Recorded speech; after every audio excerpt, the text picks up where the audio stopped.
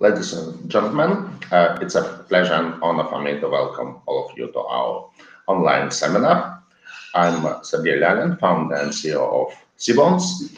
As you may know, Cbonds is a data provider. We provide data on financial markets with the main focus on bond market, and also Cbonds is a conference house. We've started this activity with online seminars from the beginning of pandemic, from April this year, when we felt a need from our client for such a format. At that time, markets were extremely turbulent, with bond yields going up sharply and bond prices going down sharply, and investors looked around, what should I do in the middle of this nightmare? Since that, things have changed rapidly, and now it's totally different, and we see that on many markets, the yields are on the historically low levels, which means, from the one hand, that investors have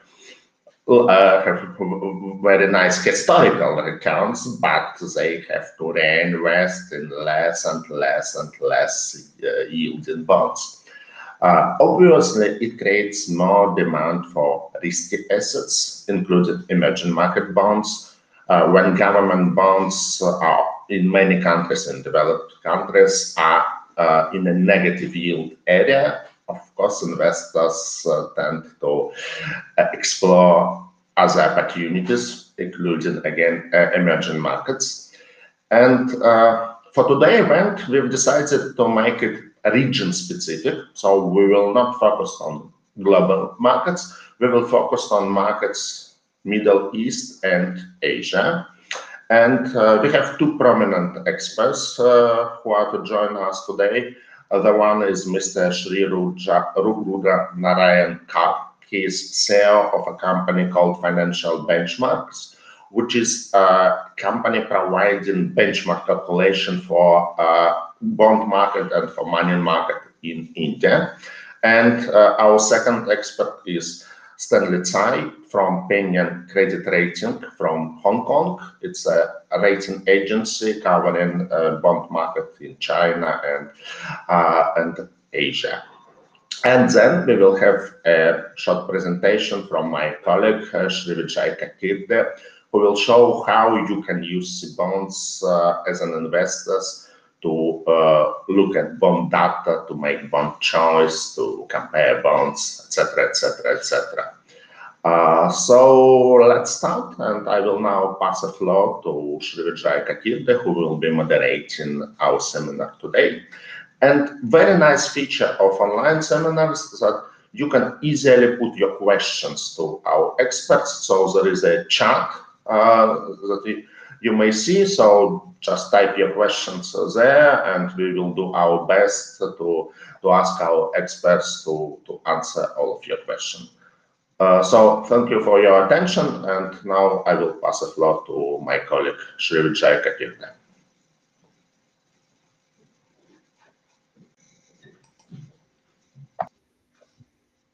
Good morning and good day, everyone. Thank you very much, Sergey. So as Sergey already mentioned, I'll give you a brief agenda of what we are having today. So first speaker is Mr. Rudra Narayan. He'll be giving us an overview of India microeconomics. He has 33 years served for RBI in various regulation capacities as supervision and market clusters. He retired in 2017 and joined Financial Benchmarks India as CEO. He has experience in forex reserve management, capital management. He's involved in committees and work groups set up by RBI and SEBI. He has chaired work group of CDS. He has served nominee director of banks of Bank of Hyderabad and Syndicate Bank. So I request now Mr. Rudra Kar to join in and give us a brief overview of the India microeconomics. Thank you. Good morning, everybody, ladies and gentlemen. Can you hear me? Yes. Yeah. Greetings from Mumbai. So, is a background.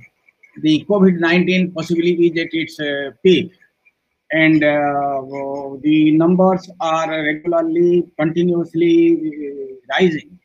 So, uh, I would give a brief overview of the macroeconomic indicators. Since the topic is only for 10 minutes, I'll give an overview of the indicators and draw some inferences with regard to the extreme situation which we are passing through. If you look at the real GDP growth between 1819 and 1920, it has substantially decelerated. And per capita real GDP growth also has moved downwards from 5.1% in 1819 to 3.1% in 1920.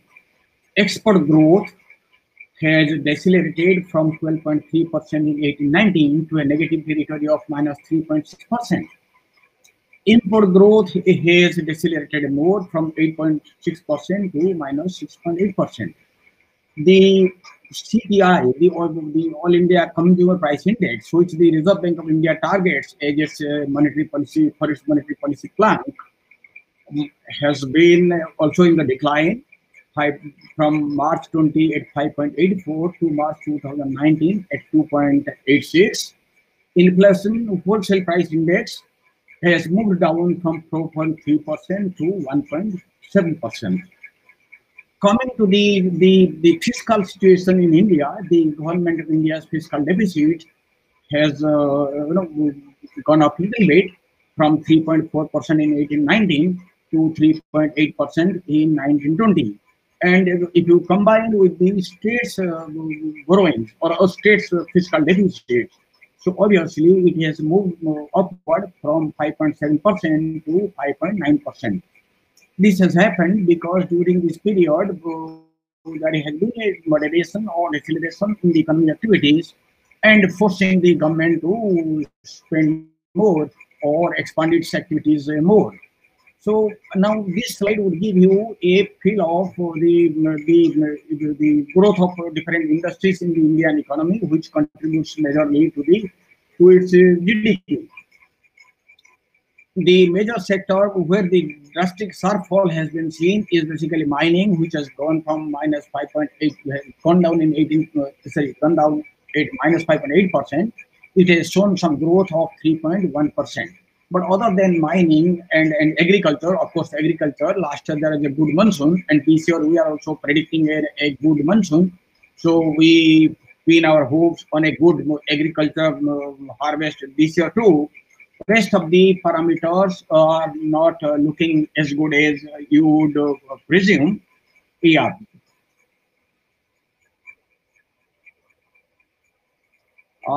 This I will skip. I will only talk about the gross fixed capital formation as a percentage of GDP. In 2020, it has sharply fallen from 31.9% to 21.8% this year. External sector, I have talked about the decline in exports and decline in imports. Obviously, this has the impact on the current account balance. The current account balance has it was at minus 57.3 billion in 1819, and it has come down to minus 24.7 billion. It is with obviously with the deceleration in the economic activity, the current account balance has improved. And in 2021, in the first quarter, you have a current account surplus of 0.5 billion, although India is generally a current account deficit country. In terms of capital account has seen a hefty growth, good growth from 53.9 billion in 1819 to 84.2 billion in 1920. In case of FDI has also seen good growth, and foreign exchange reserve has commensurately grown between 1819 to 1920. As on July 3, the reserve stood at 13 billion, 0.25 billion US dollar. I'll make some observations about the real economy. The growth actually slowed down during the period of 1920, much before the COVID-19. But yes, after the COVID-19 pandemic, it has worsened. The situation has worsened. Manufacturing sector experienced a massive decline, but agricultural sector and, as I explained, and government sector, these are the two areas of growth, main source of growth. Construction, which is generally labor intensive in India, has suffered badly and possibly continues to bleed. The main driver of growth was consumption in expenditures. External sector balance, as I have shown earlier, has improved because of huge improvement in current account balance, and of course 33% jump in the FDI flow. Coming to the Indian economy financial sector, yeah, I would just like to indicate the status of bank credit. While the bank credit to the government continues at 11.8, it's at 11.8%, or bank credit to the commercial sector, which is which moves the wheel of the economy, growth is only at 6.3%, and growth of bank credit to the micro and small industries 1.7%. To medium industries is minus 0.7%, and to large industries only 0.6%. It shows that the growth of the credit has not been very robust. So the next slide, it says bank credit moderation across all bank groups. The one indicator of the soundness of the banks is the capital to risk-weighted assets ratio, CRAR. In September, it was at 15%. In March, it is 14.8% in March 2020. And it has seen slight improvement from March 2020. The gross GNPA, the gross non-performing assets of the banking system, it has shown improvement from 9.3% in September to March 2020 at 8.5%. Provision coverage ratio also has improved, an improvement in asset quality and profitability. Coming to the RBI policy stance, the fact that there is a moderation in the economy, although the inflation has risen in some parts of 1920, there has been a continuous accommodative monetary policy stance by the Reserve Bank of India. In April, the policy repo rate, which is the lending rate of the Reserve Bank to the banking system, was at 6%, and it fell to 5.15% by August 2019, which is almost 60 basis points lower, and then to 5.15 in October. Since then, keeping in view the inflation target, it, I think, continued its policy stance till February. And after February 2020, when the ramifications of the COVID-19 pandemic unfolded, RBI went into the monetary policy action, and it reduced its policy rate from 5.15 in February to 4% in May 2020, which is roughly 115 basis points lower. And these two rates were reduced not in the usual monetary policy system, policy made outside the scheduled policy made. This basically shows the policy repo rate, and the movement of the weighted average call rate. This is an indicator how the money market has moved. It has been generally stable, and it has moved in sync with the monetary policy rate. 10-year G-Sec, which was around 7.3%, sometimes in the April 2019, has moved to almost to 5.80%, maybe in day study. Okay, this movement in exchange rate, you can see this. Obviously, the exchange rate of rupee against the US dollar has depreciated during this period, and possibly I would say in line with other emerging market economies. The foreign portfolio investment flow, which generally used to be very robust for India, it has decelerated during the period of last 6 months. Yeah, now I would summarize it. So macroeconomic impact of the pandemic is turning to be more severe than initially anticipated. This is basically the MPC stance of May 20, the MPC Monetary Policy Committee stance of RBI on May 22 May. The demand and supply side disruptions are very evident. Diminished consumer confidence. So as of now, no growth estimate by RBI or by the Government of India. IMF June 20 World Economic Outlook Forecast. It says for FY21, the economy may shrink by 4.5%. And I think ADB also has projected a negative, has given a negative growth projection. On yesterday, the Governor of the Reserve Bank of India was speaking somewhere else in some forum, and he has indicated that the GDP growth may be in the negative territory. Although he has not quantified what would be the rate of growth, likely rate of growth, but he has hinted that the rate may be in the negative territory. Yeah. To fight the COVID-19 impact, the government and Reserve Bank has initiated measures. Reserve Bank initiated monetary measures like introducing long-term repo, targeted long-term repo, liquidity injection by open market operations and sectoral open market operations, which is roughly 4.5% of the country's GDP. Government of India also has supported with package which is maybe equivalent to 10% of the country's GDP, and the measures are by way of sovereign guarantee for credit, direct fiscal expenditures, and long-term structural policy reforms. The target area have been rural employment, infrastructure, support to medium, small, marginal enterprises, MSMEs, enabling business environment, and relief package for vulnerable section of the society.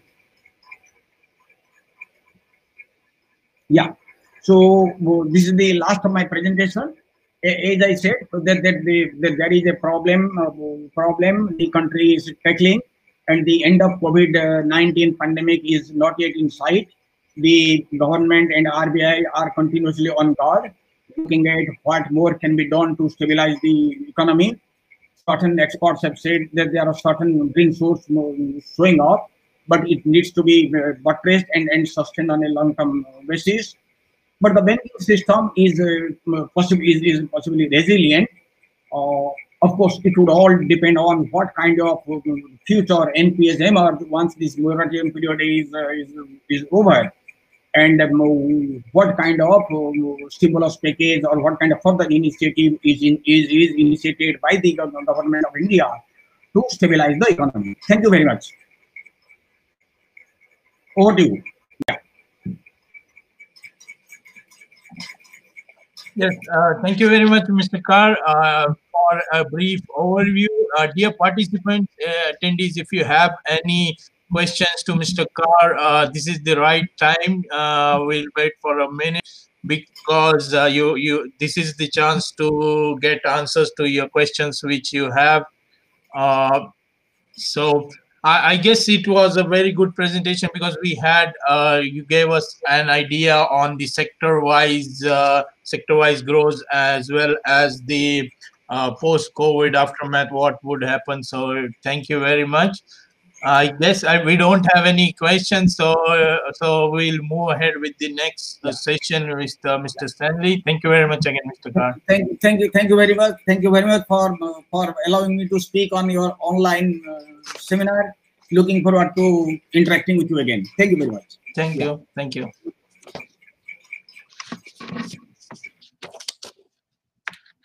So now we will move to the next session of our seminar, that is will be presented by speaker Mr. Stanley Tsai. He is MD of Financial Institution Rating at Pengyuan Credit Rating. He has 15 years of experience as a financial analyst. He's responsible for covering financial institution sector, banks, asset manager at Pengyuan International. Stanley started his career as director of insurance research at Fitch Ratings. He was involved in IPO of AIA and China Reassurance Corporation, of 20 and 2 billion USD respectively. He has advised more than 200 long only hedge funds. So I request Stanley to join in and take the floor and give us a brief on credit profile of banking sector post COVID-19.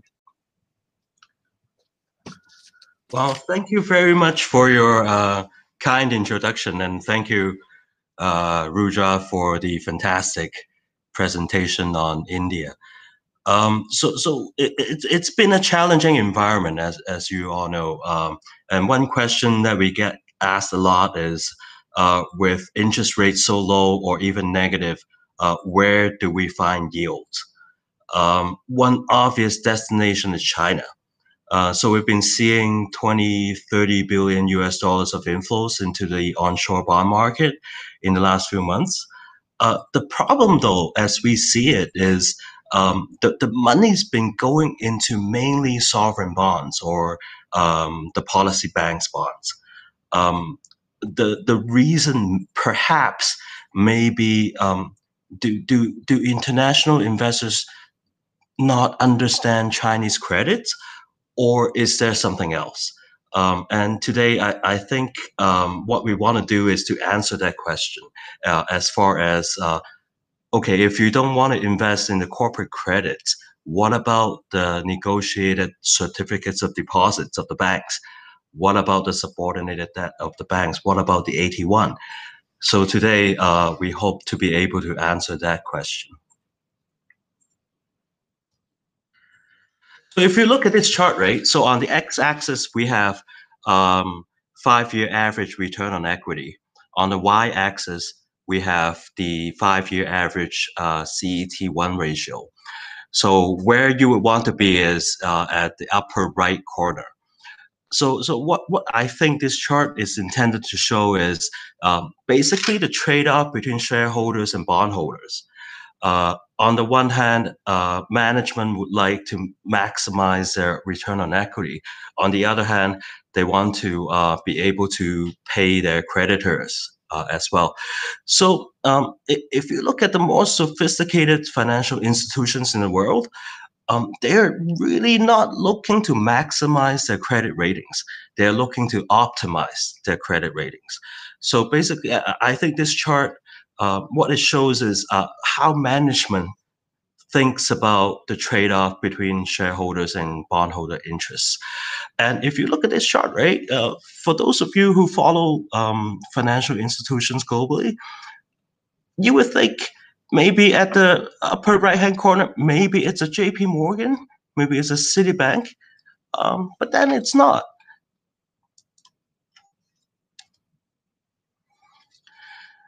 So basically, these are the 6 biggest government-owned banks in China. So at the upper right-hand corner, you've got China Construction Bank, which on average over the past 5 years have been making a 15% return on equity, which I think is more than enough to cover their cost of equity. And the CET1 ratio has been about 13%, which is comfortably above what they have to keep, even as a global systemically important financial institution. At the bottom, you've got Postal Savings Bank, which has been making, in the lower teens, 9% CET1. It's not bad, right? But if you look at the other group of banks in China, so these are what they call the joint stock banks. So these are technically not the nationally owned banks. And if you look at the x-axis, you've got China Merchants Bank. So you've got a bank that's been making 16, 17% return on equity consistently over the last 5 years, or even the last 10 years or 15 years for that matter. And they've been maintaining a CET1 ratio in between 11, 12%, which is not bad. But what about the other banks globally, right? So there you've got JP Morgan that's been doing ROEs of between 10 to 15% in the last 5 years, CET1 above 12%. not bad. But look at what their stock prices have done, right?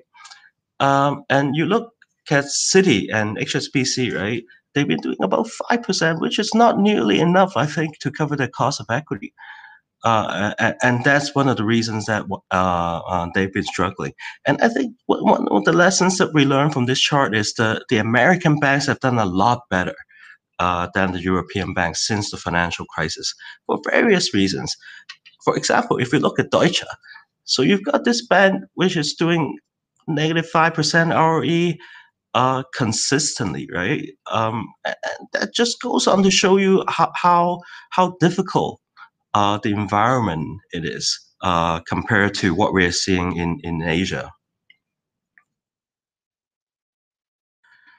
And one of the things that we look at very intensely as a credit rating agency is how important these banks are on a systemic basis, right? So if you look at this table, the FSB publishes a list of all the global systemically important banks on an annual basis.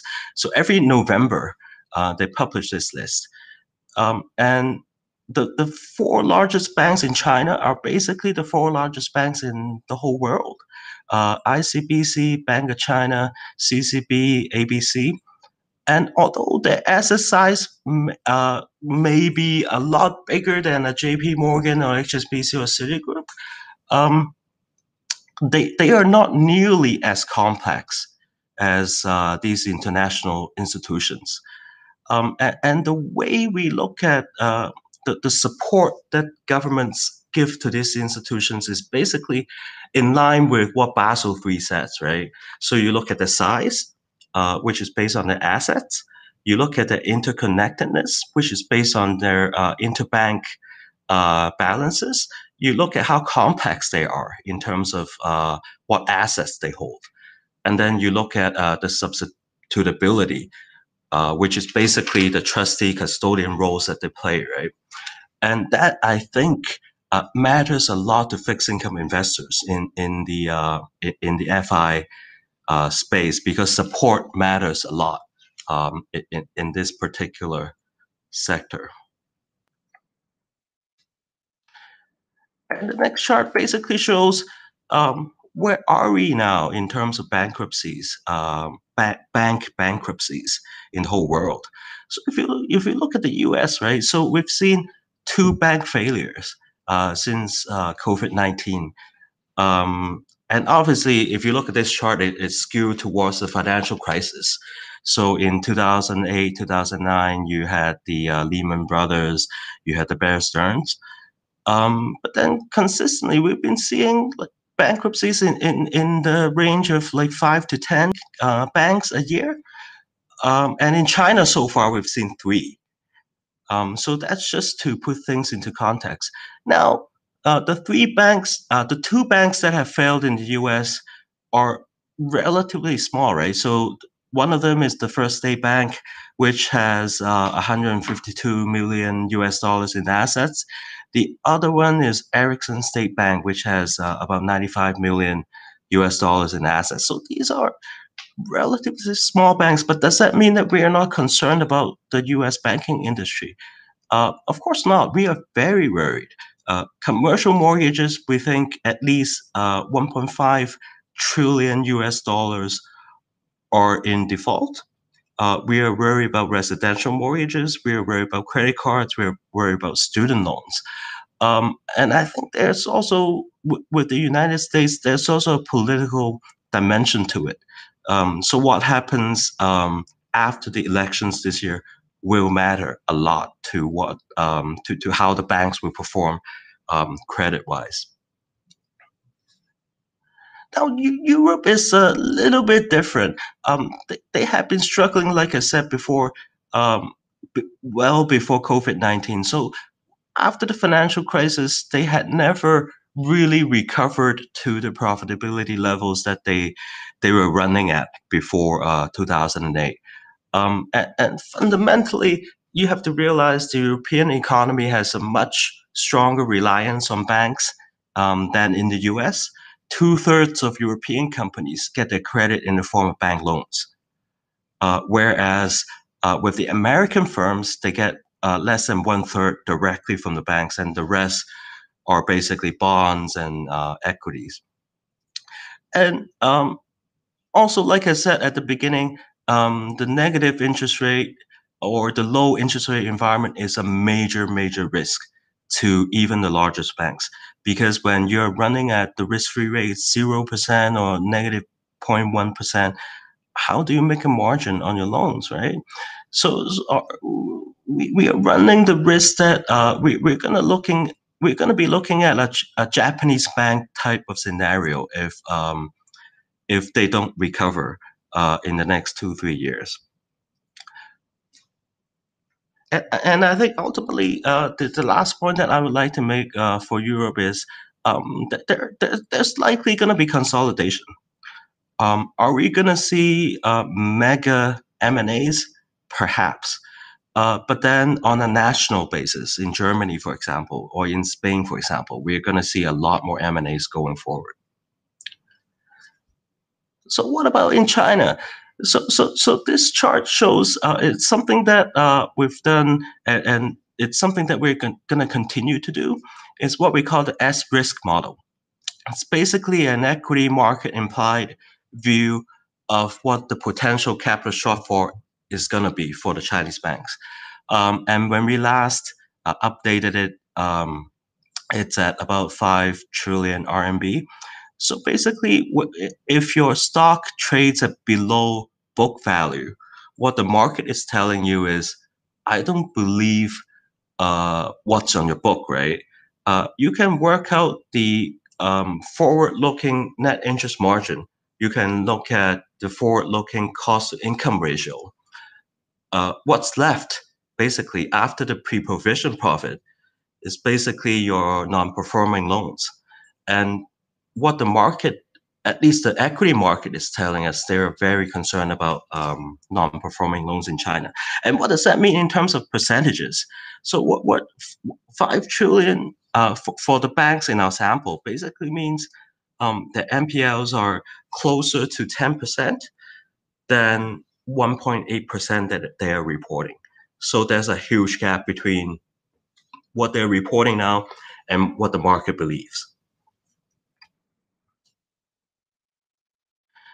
And where do we think the risks lie, right? So if you look at the Chinese financial system, so at the very top, you've got the large commercial banks, meaning ICBC, CCB, ABC, BOC, plus the Postal Bank and Bank of Communications. And then you've got about 15 joint stock banks, and you've got the policy banks, you've got the rural commercial banks, and then you've got the city commercial banks. So where we think the risks lie, and I think since the onset of COVID-19, we've done extensive research across all the corporate sectors that we cover. And the consistent message that I've been getting is there's going to be a diversion of credit risks. I think it's going to be the same for the financial sector as well. So the bigger banks are going to get better. The smaller banks are going to get weaker. And it's going to happen for the next 2-3 years. And one other thing I want to mention in this chart, if you look at the gray shaded area, the trust company AUM and the bank off-balance sheet WMPs, so these basically form what we would call the shadow banking system. So shadow banking in and of itself is not necessarily a bad thing, right? So who invented shadow banking? The US did. So it's the structured finance stuff that they're doing still right now, right? So what worries us with the Chinese market is not necessarily because it's off the books of the banks, but it's because of the lack of regulations, or because of the fact that the assets themselves, right, underlying these wealth management products are not necessarily funding the real economy. If they are essentially a leveraged investment vehicle back into the capital markets, then we would get worried.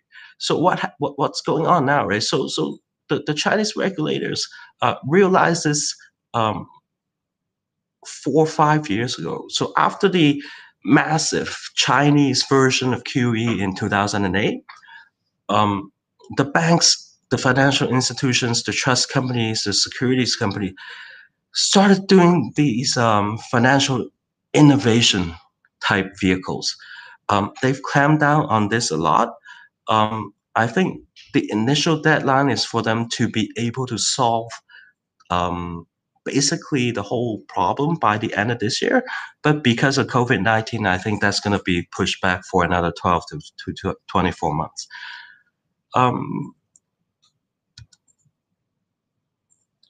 So what are the policymakers doing to help the economy, right? So it's similar to what Rudra said. So we need accommodative monetary policy. Are we at the point where the central bank is printing money like they were in 2008? We are not nearly close to that. But then they're keeping a neutral to accommodative monetary policy, which I think is going to help especially the smaller banks. So we're going to see lower lending rates. This year, we've seen a lot of loan forbearances and grace periods. And it's not specific to the Chinese market either. If you look at the US banking sector, one of the problems that they have is they are basically flying blind into the next 12 to 18 months.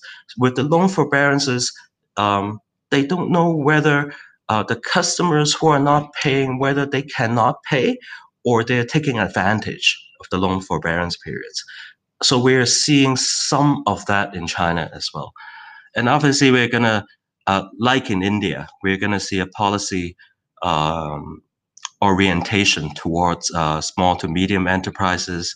And we're going to see more somewhat relaxed policies towards the banking sector.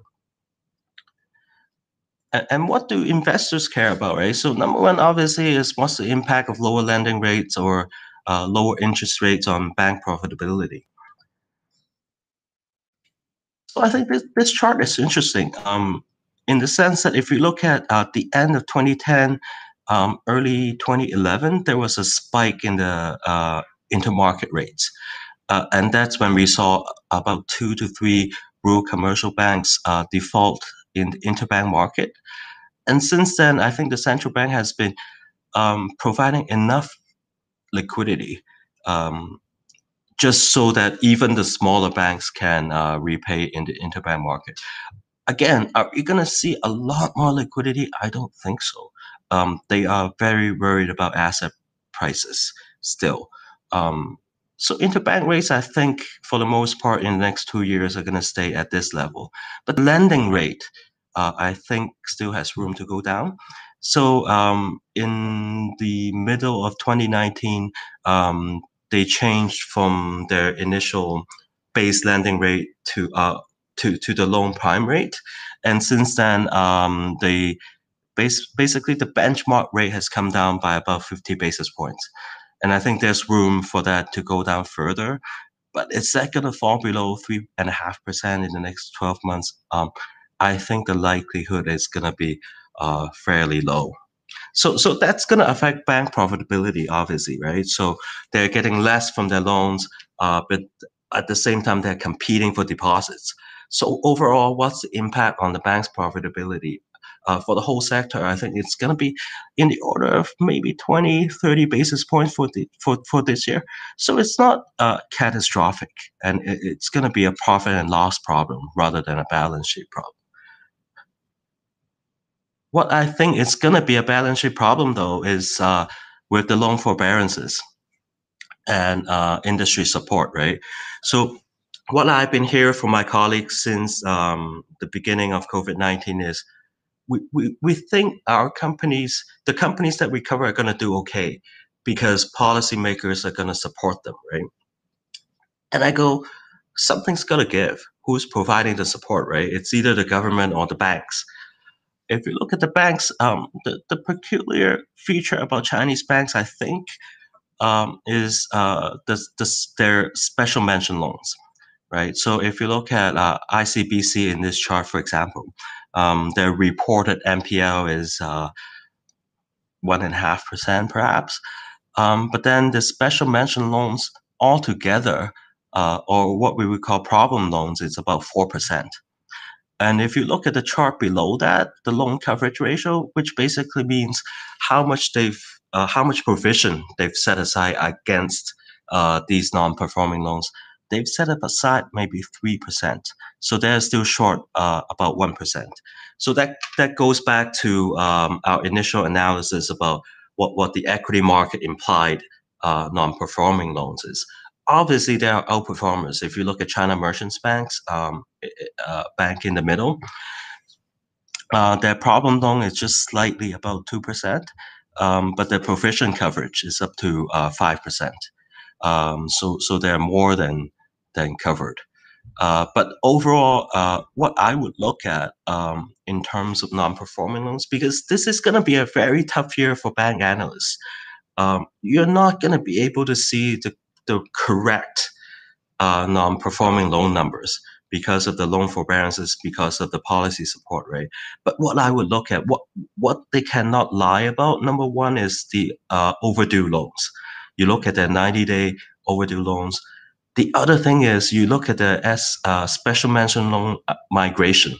So what they booked as special mention loan at the end of last year, how much of that has actually gone into the non-performing loan category? That's one thing that I would look very closely at. And again, it's similar to India and a lot of other emerging Asian economies. We've got to support the small to medium enterprises because in China they account for about 60% of GDP, but the financing that they're getting is a lot less than that. So with the current environment, they're going to continue to suffer, I think. How big of a problem is that? If you look at the chart at the bottom left, so what they call the micro loans. So think about them as companies with about 10 million RMB in revenues. So it's about a quarter of the loan book of the whole sector, right? And within that, what they call inclusive finance. So companies that are even smaller than that, it's about a third of that. So that's sort of the scale of the problem. But then in terms of the amount, absolute amounts, right? So the larger state-owned banks are going to take the majority of the problems. But then as a percentage of the loan book, it's not that big of a problem. I think the stress point, though, is with perhaps the non-listed smaller rural commercial banks. So we're going to see a pickup in NPLs in that particular sector. And although individually they may not be important to the system, collectively they are as big as the larger joint stock banks. So finally, with what's been happening with the policy support, are regulatory reforms ongoing or are they going to be stalled, right? So the short answer is I think the financial reforms are still going to happen. And here we point to a very specific problems, right? With the wealth management products. We think the reforms are ongoing, but like I said, the deadline's going to be postponed, right? So if you look at the wealth management products for the whole sector, as a percentage of the deposit base, it's come down to about 12% maybe. It's going to go down further, I think, in the next 2 years to about the 10% level. So it may be worrying for specific banks, but for the sector as a whole, I think the risks are still within control, especially if you look at chart 4 in this slide, right? So what they call the non-standard credit, which basically means credit assets that have no liquidity or market price. It's now about 17%. It's a problem, but I think it's a problem that we're going to grow out of in the next 24 months. So that concludes my presentation. Thank you.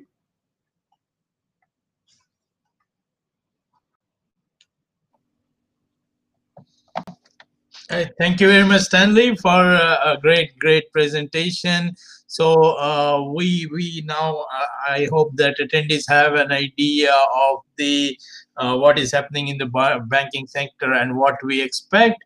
Also, we hope that the policy makers really do their thing and support the banking sector. So as yeah, we can only hope for that, right? yeah, because it is one of the key aspects which is very important. And of course, the industry support which is also required from banking side. And let's see how if lending goes down and the interbanking rates remain on the same level. So yeah, it is a very brief and like very clear picture which you have given. So thank you very much. Thank you very much. So if we have any questions for Stanley, you can send it to us. We will mail it to Stanley and he'll be able to reply on them. Thank you. Yeah, thank you very much, Stanley. Thank you. All right, stay safe. Thank you. Hi, everyone. So now I will make a brief after these two wonderful presentations. I will make a presentation on our website. So now you have an understanding on what to look at, what are the key parameters when you invest in different industries, or now you have an understanding. So I would like to show you the platform. I'll share my screen now. So the platform is just a second. I'll share my screen.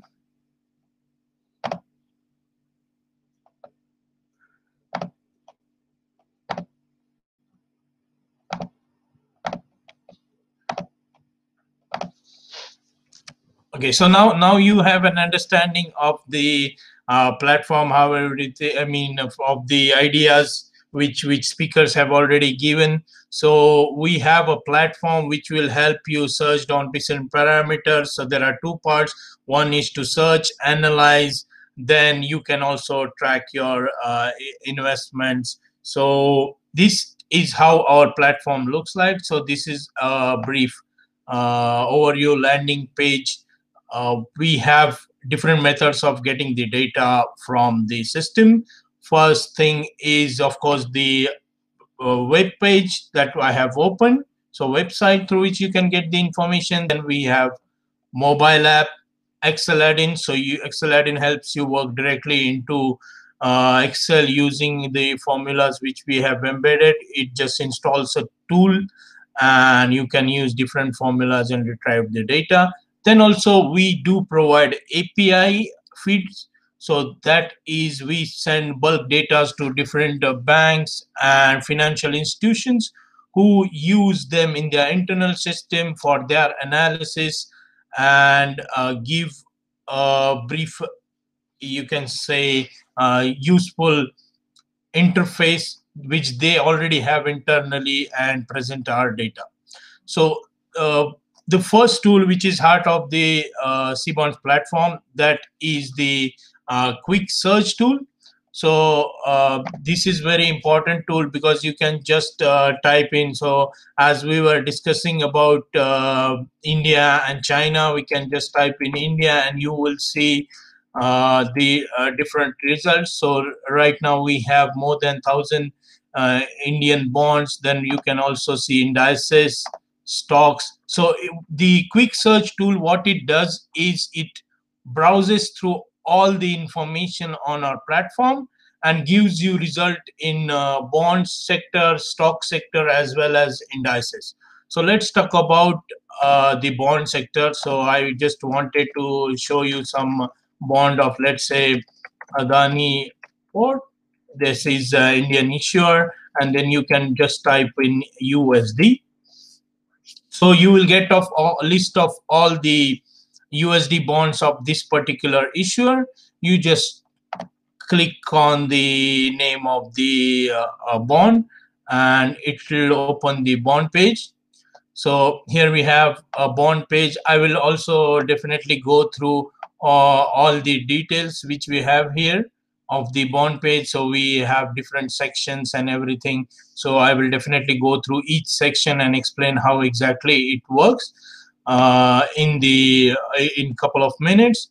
Another important tool is the bond search tool. So this tool has more than 100 different parameters which can be used to search data on specific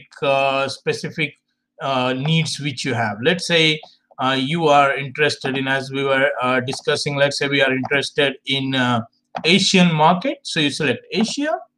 Then in industry, as we were discussing, Stanley, about banking sector, so let's select bank. And you want to know all the bonds in US dollars, so you just type USD.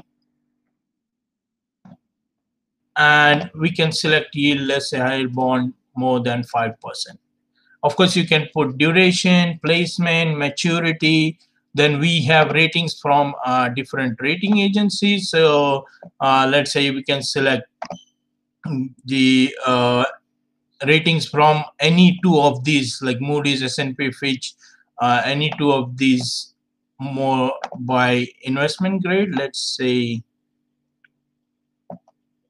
BBB to AAA. And we do have different classifications. So because some are interested only in sukuks, or they don't invest in convertible, so you can include and exclude all these parameters based on requirement.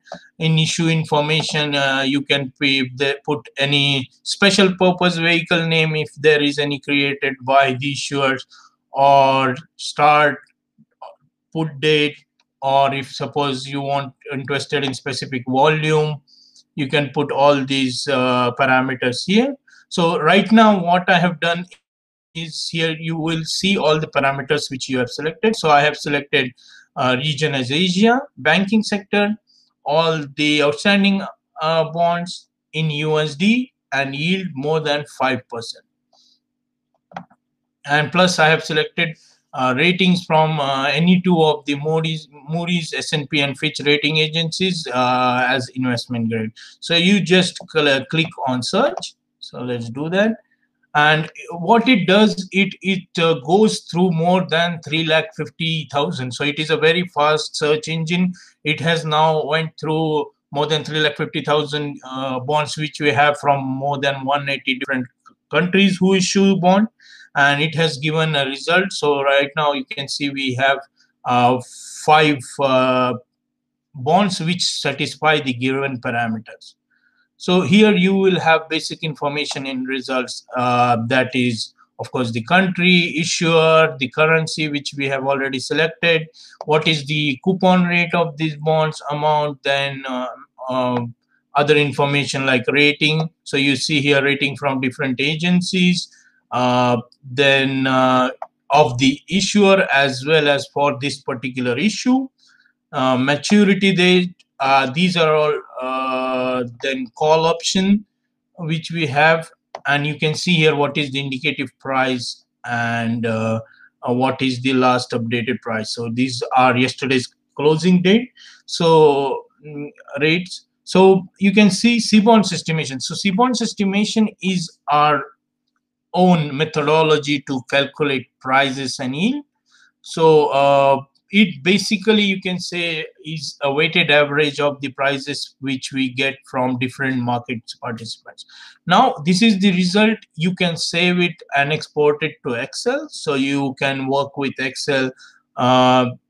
Then another thing is, you can save this query so that you don't have to select different parameters all the time. Let's say someone is interested only in the these specific bonds and he wants to search them regularly. So you can just put in and save, let's say, Asia high yield.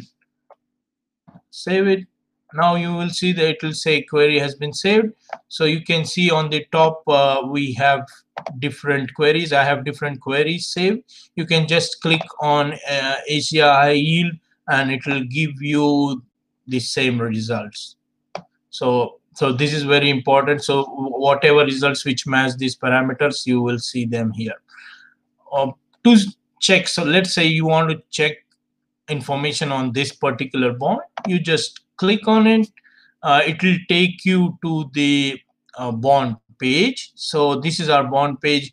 Now you will have it, if it is secured, you will have it here written here, senior secured. Now this bond is junior subordinated and perpetual bond. So you have all this information. Again, we have basic information of the bond, that is issue rating, then what is the placement date, what is the put call option. Again, you will see here price and yield as per Cbonds estimation. We scroll down, we always have we have a largest database of the documentation that includes prospectus, final terms, etc. We have trading chart. So this is the price chart. You can check the yield chart. You can change the period. So you can we have embedded 3 month, 1 year, 3 year period. You can always change that by selecting period and putting it from 2. If you want to know get the historical prices in a table format, you have to just click here and you will get all the prices. This shows you the prices.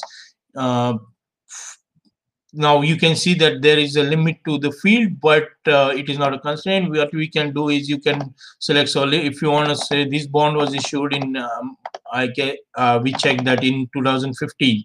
So what we can do is you can select from Jan 2015 and click on export. So you will get all the historical prices exported to the Excel sheet. So which is very important that you get, and then you can use it for the other calculations as well. Now this section has stock exchanges and OTC codes. So here you can see codes from different market participants as well as from the stock exchanges. You can see we have intraday code from Frankfurt Stock Exchange here. So from German stock exchanges, Moscow Stock Exchange, we have intraday codes. So it is with 15-20 minutes delay, but it gives you a brief idea of the pricing and yield, everything, all the information. Then again, we have all the issue information, cash flow. So you will have what are the parameters of the cash flow. So this has coupon frequency 2 times a year. Then we, as per date, you can see here the coupon payment period, dates when the coupon are scheduled, if there are any early redemption terms, you will see them here. Then again, other information about placement. So this section is very important because you have ratings from different rating agencies again in detail. So you have the date on which this rating has been updated.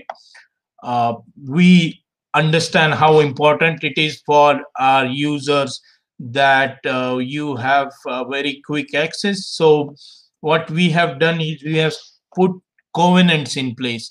So what these do is you will get a snapshot of what are the covenants which are there in the prospectus itself, as well as we have linked it to directly to the paragraphs inside the prospectuses. So you want to know the paragraph with events of default, you just click on here and it will open the prospectus. So you don't have to scroll 300-400 pages of prospectus. It will just take you to that specific paragraph in the prospectus. Then we do have bond classifications, IFRS reports. So we do have IFRS reports.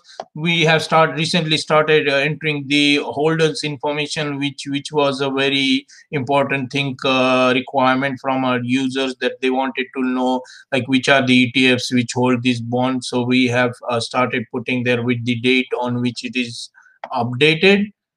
Also the related or other bonds of this particular issuer are shown here.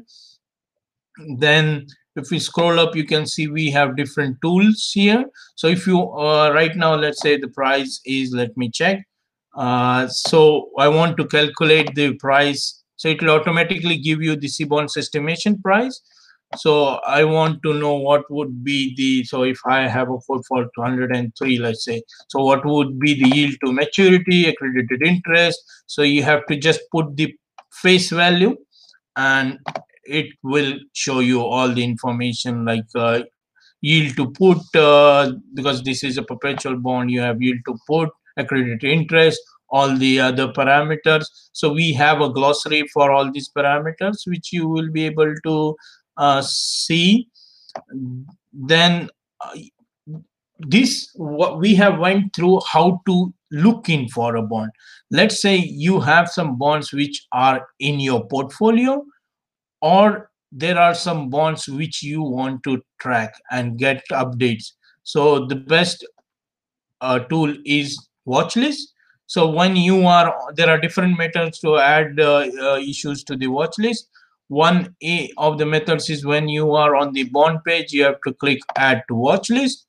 You can select, so it will give you an option to select different trading floors. You can select multiple trading floors, but we recommend Cbonds estimation. As I said, it gives you a weighted average of the prices which we have from all these sources. So it will give you an average price. So we save it, or if you want, of course, you can again add and remove the bond from watch list here. So I'll add another, that is Hong Kong Stock Exchange. So when I save it, let's go to the watch list tool. So it is here, watch list.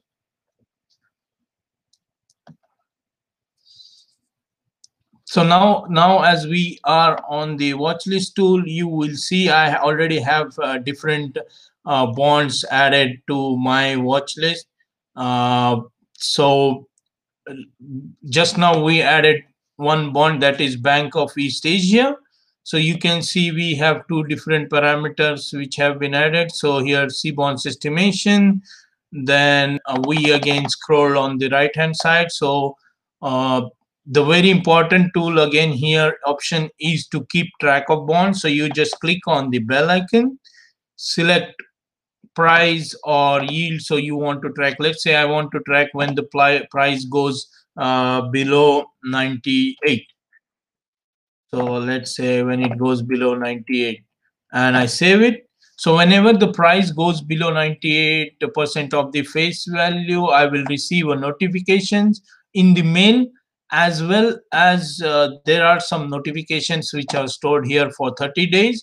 So even if you miss the mail and you logged in, you can always check the notifications which you have missed and everything here. So these are all the notifications which I have received in mail, plus they are here. So now it is very easy to keep track of the bonds. We also do have mobile app, and it is all synchronized with the platform. So in the mobile app also you can add, remove the bonds to watch list. It will show you the price change. So lots of investors, then investment managers, banks which use our platform, what they do is in the morning they open the mobile app and go to the watch list. So they already have a list of bonds which they are tracking of their clients, or if it is a private investor, of his investments, or if he is planning to invest in, and just scrolls and gets an idea what is happening in the market, where what is the trend for these particular bonds, where it is moving. So this is one of the very important tool. Then we do store information on stocks. So this is something which we have started recently. This was because we wanted that those who invest in bonds, they generally have a investment in stocks as well, and and we wanted to make a platform where both the information is available. We right now have information from 51 different stock exchanges, which we are now improving. So every month there are a lot new stock exchanges, then stocks are being added.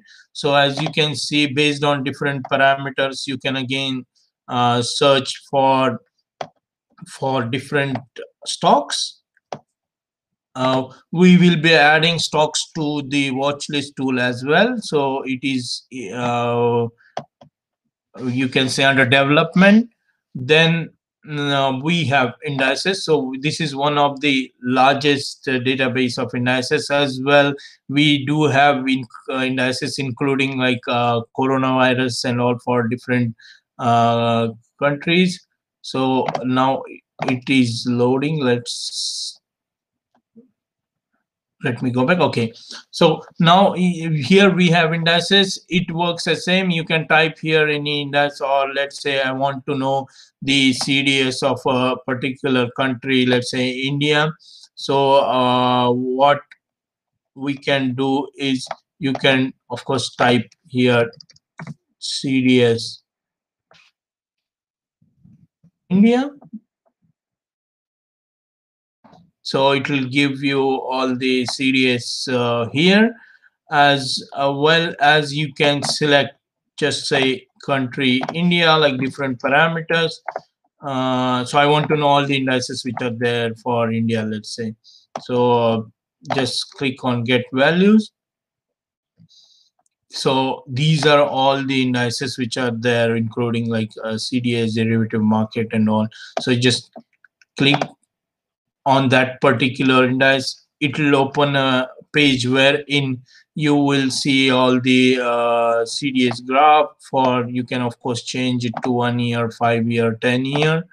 So we also provide the source of this data. You can see it in the table form, export it to Excel.